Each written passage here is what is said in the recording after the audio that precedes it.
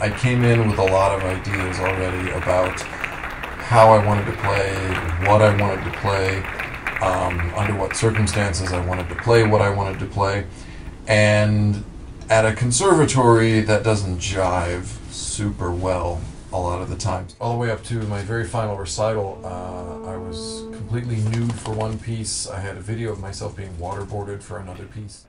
In general, the school really didn't like a lot of the things I was doing. So, needless to say...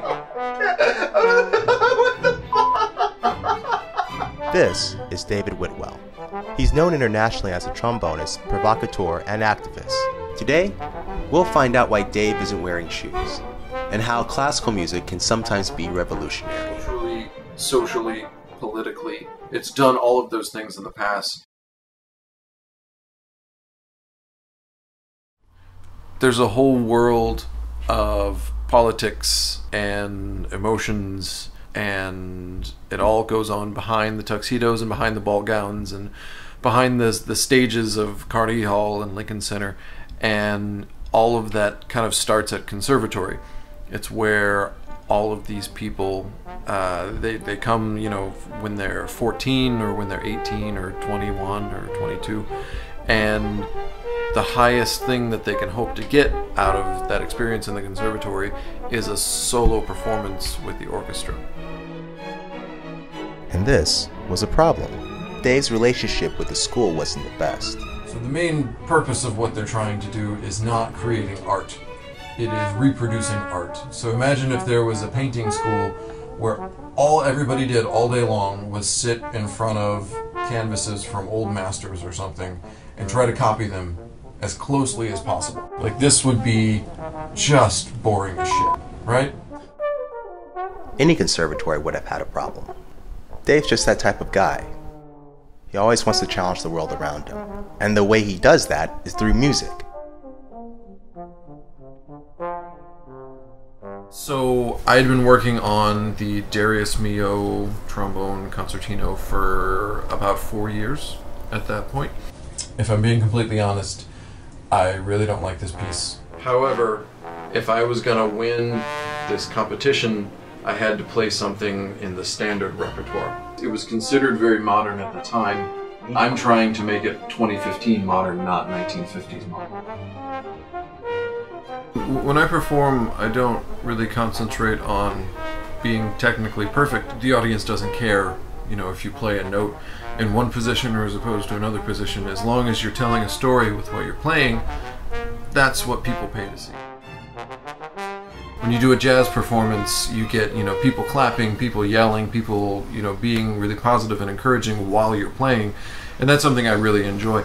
But in an art music situation, if you were to look at the judges during this, you would have seen arms crossed, perhaps somebody jotting something down on a piece of paper, and that is it, just stone cold silence. The only feedback you really ever get is when they tell you you've won or you've not won. I had a lesson with my teacher, and actually I went to the bathroom during my lesson, and on the way back I saw the announcement that I had won. And it's something that just in general in conservatories, trombonists don't often win these kinds of competitions. But this isn't where the story ends. The whole point was to push the boundaries of art music. And that's exactly what Dave was going to do with this performance. And here is how he did it.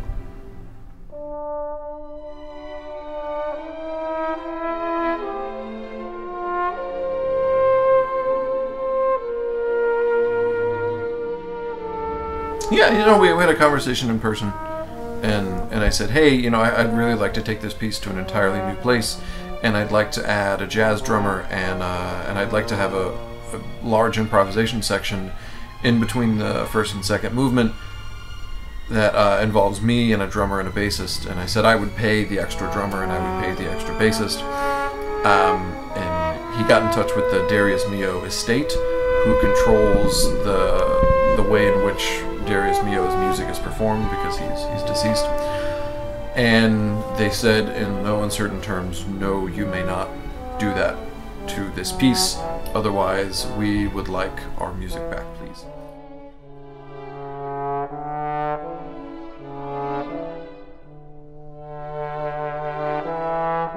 After I figured out I wasn't allowed to add large improvisation sections and I wasn't allowed to add more instruments, I dove into all the articulations and the actual fabric of the music. I cranked up the tempo probably by about 25 to 35%. At one point, the conductor told me, like, look, this is the pedal is to the metal. This is as fast as we can go, and I sort of had to compromise on a few things in that regard.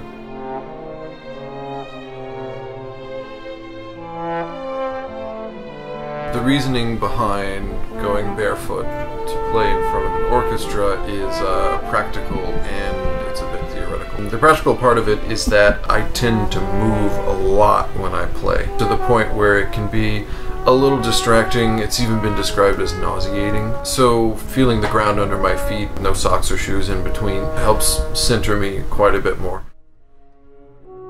And the more theoretical reason behind it is that in everything I do, I'm trying to strip away the pretension and just get right down to the art of what's happening. So wearing just a simple pair of pants and a simple black shirt and putting all the focus on the sound and letting everybody feel as natural and comfortable as possible, I think really gets people into a place where they're much more receptive to new ideas. When I perform things, especially when I perform repertoire, I like to really stay in the moment and let each performance be unique. I don't like to decide on something and then dogmatically stick to it just because I've arbitrarily decided this is the way I'm going to play it. At one point, that concertmaster walked up to me just before the performance and said, "Hey, we really need to know what tempo you're going to be going with for these particular sections." And I had to tell him, "I don't know. We're going to find out together. I guess we'll see on the other end of it what's going to happen."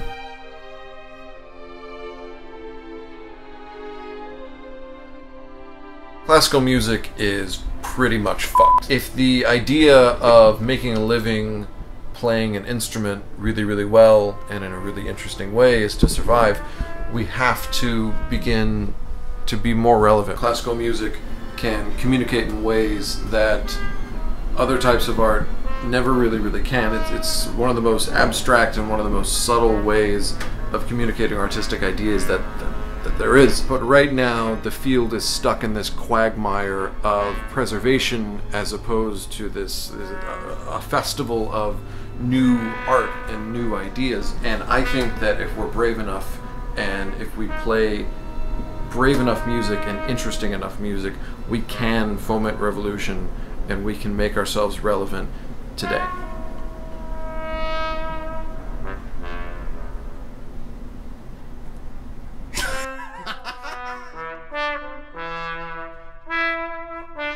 Continue. Clap for me, Dave. Claps, and there we are. It is now rolling.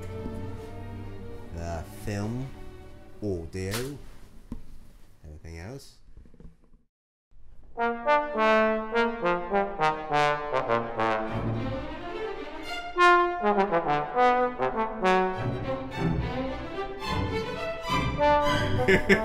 Crushing it.